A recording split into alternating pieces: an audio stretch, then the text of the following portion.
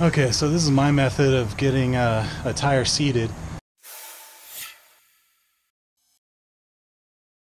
And this is a smaller tire, so I'm going to actually have to stretch the tire just a little bit. And you can see the gap that I have to cover. So this tire is a little small for this rim. So I have that little bit of gap to get it up into. Just like that. So my little technique is just to get this side beaded.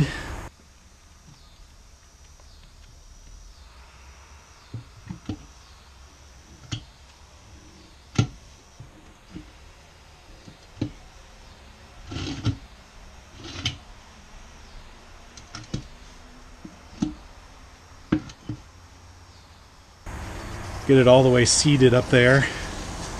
And then I basically have to set it down on the ground and then just push it down, push the tire down evenly all around so it gets enough contact with the bead, and so enough air can give it some pressure and it'll just pop back on. I've done this a couple times. I don't know if this works every time on every tire, but this is the way I've done it so far. So usually I use dish soap or soapy water when I put the tire back on, because then that'll evaporate. I noticed that it's easier when I set it on the old tire that I took off. I set it on that so it has a little bit even pressure all around as I push down on the tire, and so that just kind of gives it an easy stretch around the tire. Hopefully that makes sense, but it might make more sense when I do it.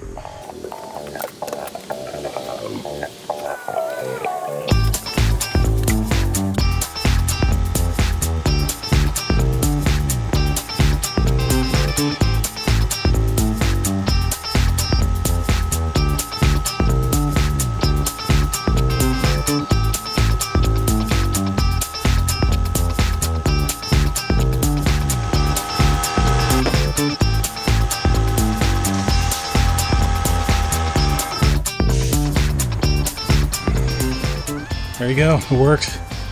Third time doing it.